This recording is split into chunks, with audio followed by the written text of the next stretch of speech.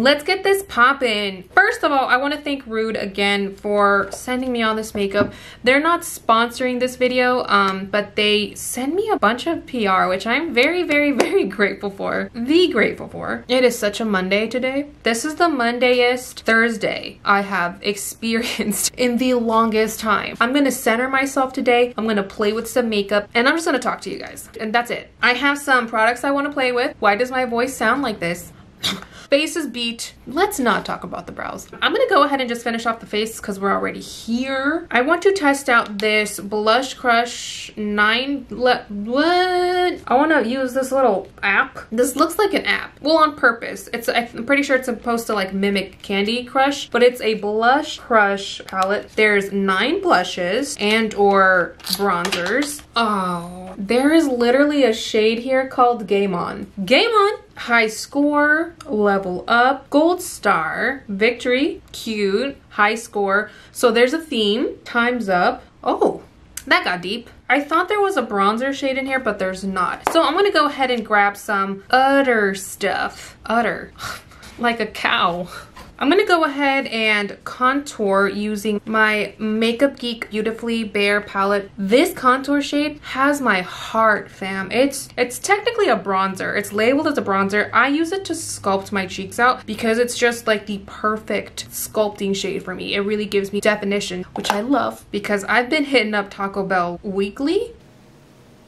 I recently got asked what's the difference between a sculpting powder and a bronzing powder, which I should have explained, MB, but a sculpting powder is going to contour your face. And by contour, I mean it's going to chisel out your cheekbones and kind of give you more definition. Sculpting powders tend to be more cool because what they do is they mimic shadow. Shadows are, you know, more on the gray, dark side. That's what a sculpting powder does. Now, a bronzing powder is always going to be on the more warm side, and what the bronzing powder is going to do is it's going to mimic and bring back warmth onto your face. It's literally just going to make you look a little bit more tan. It's going to make you look more bronzed, and it's just going to return like some life into your face. Does bronzer add some definition? A little, but not nearly as much as a sculpting / contour powder would. I really want to use Level Up. I pick you. Also, shout out to the mirror in this palette. She's a builder, pero like, she's cute. I like a blush I can build up because I like to be in control. I don't like at the first touch of my blush brush to my skin to be like, wow, pigment. Because I'd much rather build up than have to take off. Super pretty. I like this. For highlight, I am going to go into my Brain Freeze palette by Jeffree Star. One of the best. I'm going to go ahead and mix Gold Breaker and Statuesque. How I like to highlight is, people ask me all the time, like, how do you highlight? Usually what I like to do is, so I like to make a C around my eye, like this, you know? Lips. What is this? Makeup with an Attitude? We get it! What a pucker. What? That's really cute. Okay, so this is the Rude High Shine Pigmented Lip Lacquer. What a pucker. That's cute. I get it. We get it. This is in the shade Son of a Beach. That sounds like the way my mom tries to cuss in English. Son of a beach. That's my mom for you. This is a cute color. Not my favorite color on me. On other people, I love shades like this. Personally, on me, I'm not the biggest fan and I'm incredibly picky. I am gonna try it out. If I don't like it, I will take it off.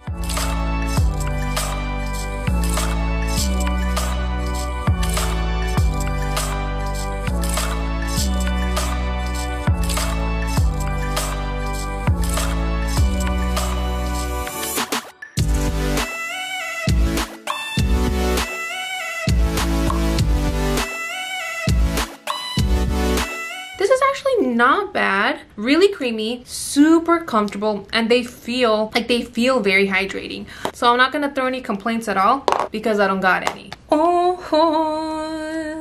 So Rude was kind enough to send over another palette. Last time I tried out Rude eyeshadows, it was a whole look, guys, and I actually really do like Rude eyeshadows. I think they're really nice. I think they're pigmented, blendable, they're cute. I personally don't think they're Rude at all. C'est la vie. So this is their C'est la vie. It's our secret 30 color eyeshadow. That's what I have on my tweeters. I'm not gonna lie to you guys, I've already opened this eyeshadow palette and kind of took a gander because I could not resist. I haven't tried it, swatched it, anything like that. No. I waited for you guys for that one, but I did open it already, and she's a looker, you guys. Irala. Like, she's cute. I really like it. We're gonna go ahead and do some swatchy swatches. I'm gonna grab Surer.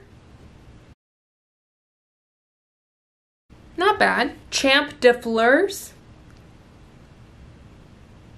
Ooh, that one's cute. Soleil. Ooh, this one's a little chunky, but she's cute. LA Party. Oh, wow. Okay, so LA Party's definitely my fave. Don't know what type of look I'm gonna do, but surprise, surprise, I never do. We're just gonna have fun with it, okay? We have fun here. Gonna grab Au Revoir.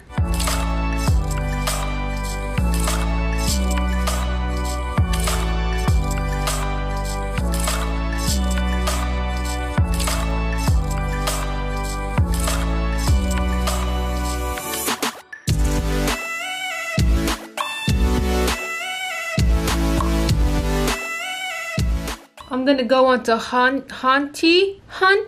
Did you guys spell hottie wrong?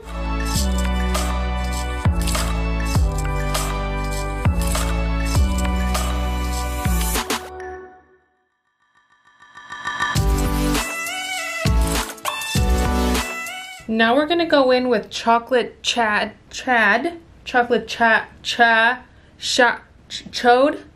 Nope.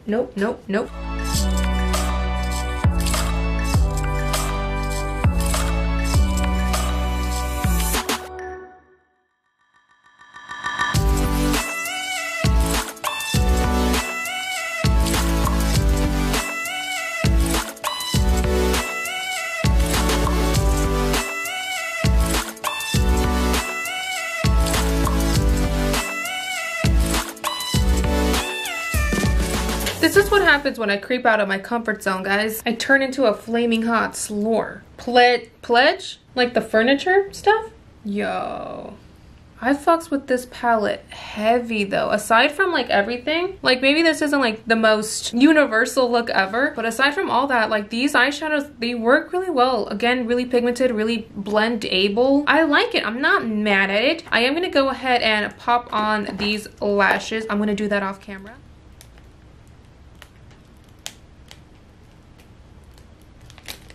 Well, personally, I've never felt cuter.